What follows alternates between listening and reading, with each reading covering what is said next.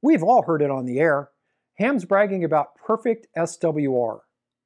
Way too many hams have made a relentless pursuit of having one-to-one SWR no matter what the cost. Let's look at what SWR is and debunk some of the myths and misinformation surrounding it.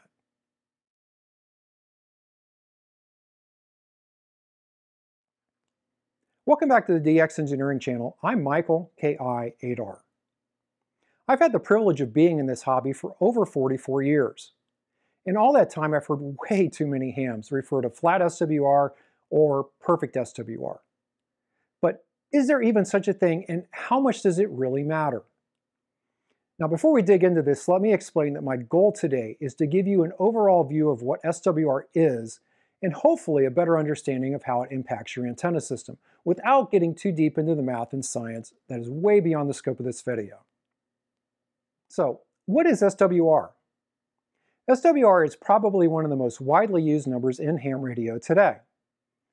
When you key your transmitter, RF voltage travels down the feed line to the antenna. This is called a forward wave.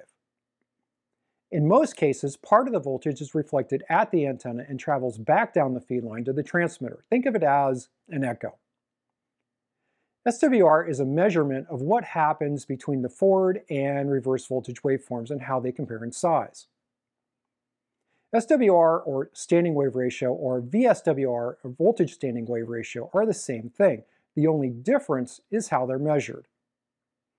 SWR is the ratio between two different impedances. For example, if the system impedance is 50 ohm and the load impedance is 100 ohms, then the SWR is 100 divided by 50, or 2, and we write this as 2 to 1. If the load impedance is 25 ohms, we swap the two numbers, and the SWR is 50 divided by 25 equals 2, or again, 2 to 1. VSWR is the ratio of the maximum to minimum voltage on a transmission line and is more practical to measure as it measures RF by detecting voltage rather than RF current. Most SWR meters measure the voltage and then convert it to power. One other way this can be shown is as return loss. Return loss is the difference in dB between the forward and reflected power. In other words, forward minus reflected power equals return loss. Ideally, we want return loss to be a larger value. The larger the return loss, the less reflected power. Return loss will always be a positive number.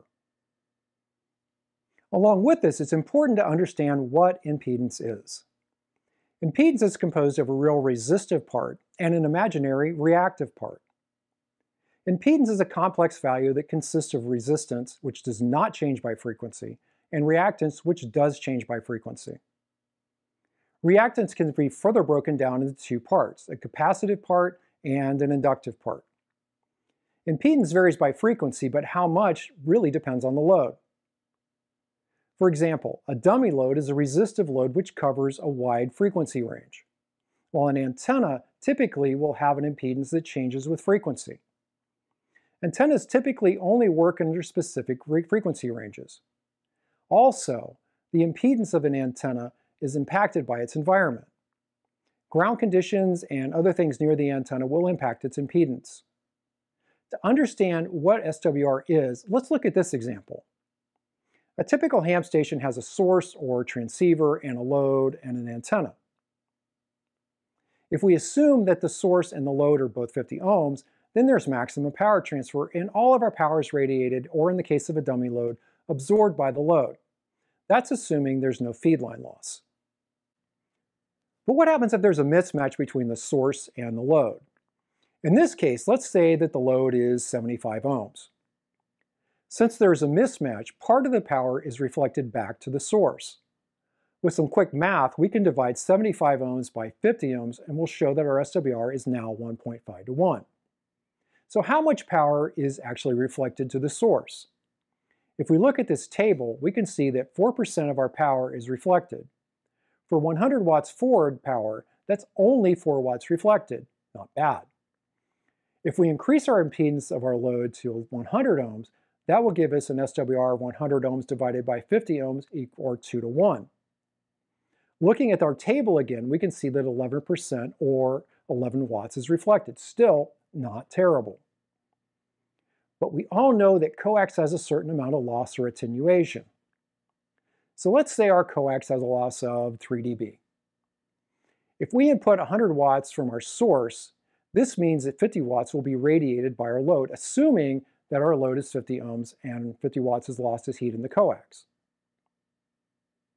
So what happens when our SWR is 2 to 1?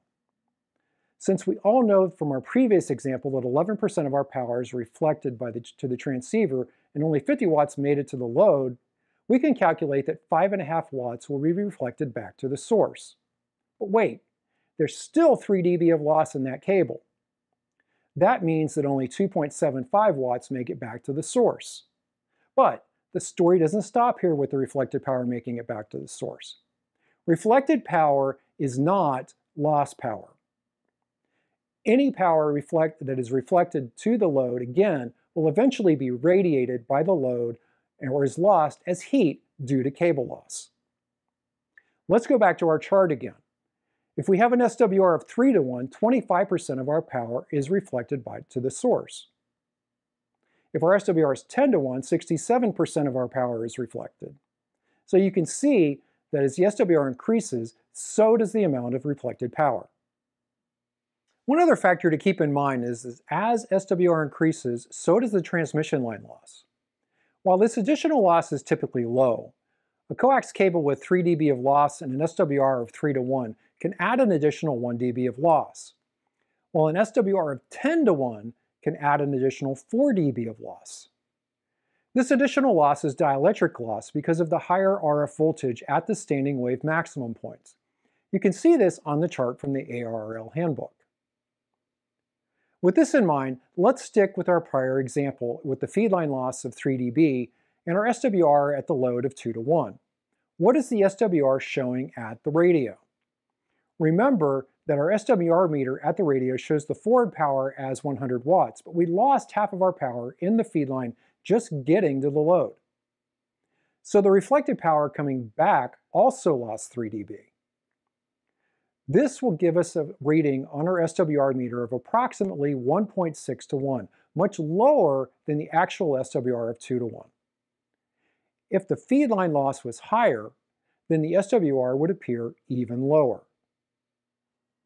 Let's look at this a different way. If we have an SWR meter at the radio end of the coax that shows 2 to 1 and a feed line loss at 3 dB, what is the SWR at the antenna?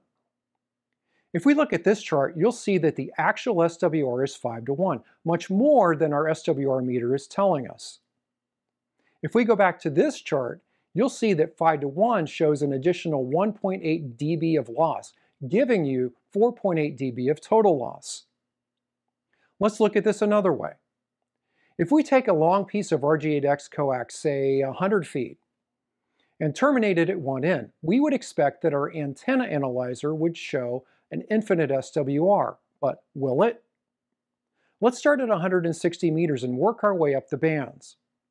On 160, the SWR shows almost infinite, but let's move up a bit. On 40 meters, the SWR is 14 to 1. On 10 meters, the SWR is 6 to 1. On 2 meters, the SWR is 3.2 to 1. Do you see a trend here? The loss in the coax is hiding what the actual SWR is, in this case, infinite. And just for reference, RG8X has approximately 4 dB of loss on 2 meters at 100 feet. The long and the short of it is this. If you have a long cable run with a lossy cable, your SWR measurement can be deceiving. But it's not all gloom and doom. A well-designed antenna system with low-loss coax can perform very well, even if the SWR approaches 2 to 1. For example, if you build a 40-meter dipole and tune it for resonance at 7150, the SWR will likely be 2 to 1 at the band edges. But this is still acceptable, and your radio won't care. Even with the 11% of your power reflected back to the radio at the band edges, and assuming you're using good quality coax like DXE213 or DXE400 Max, most of your power will be radiated by your antenna. So the takeaway here is that to really know what's going on, you need to measure your SWR at the antenna. Here are some things to keep in mind that go along with this subject. A resonant dipole is 72 ohms. A resonant vertical is about 36 ohms. A resonant Yagi will be even lower. The point here is that the lowest SWR may not always be 1:1, but your antenna will still be resonant. Reflected power is not lost power.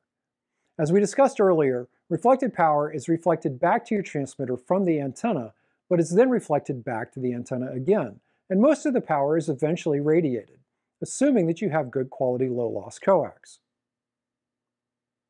Most modern rigs will easily handle an SWR of 2:1 without any damage.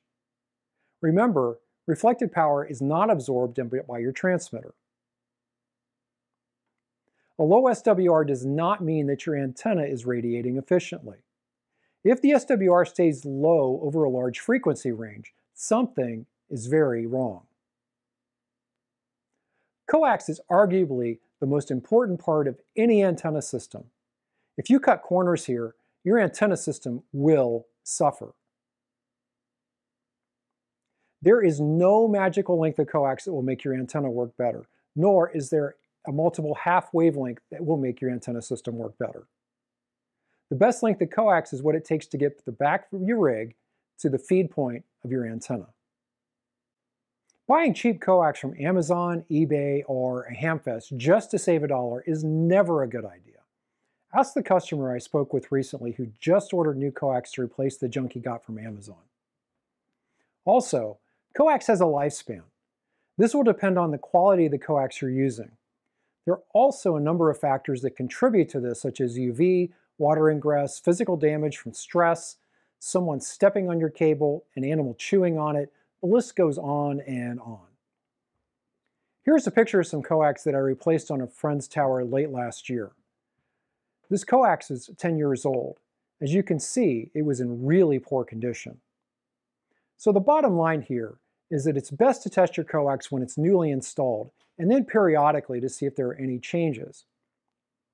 Keep a log of your readings, and if there's something that changes, such as the SWR is suddenly lower, there is likely an issue. Also, it's a good idea to do a physical inspection of your cables annually to ensure that there isn't any physical damage or degradation of the cable. There's a lot more on this subject that I can cover in just one video. If you'd like to dig into the subject of SWR further, there are a lot of great resources, including the ARRL Handbook, the ARRL Antenna Handbook, as well as a number of good articles that are available online. I'll put links down in the description.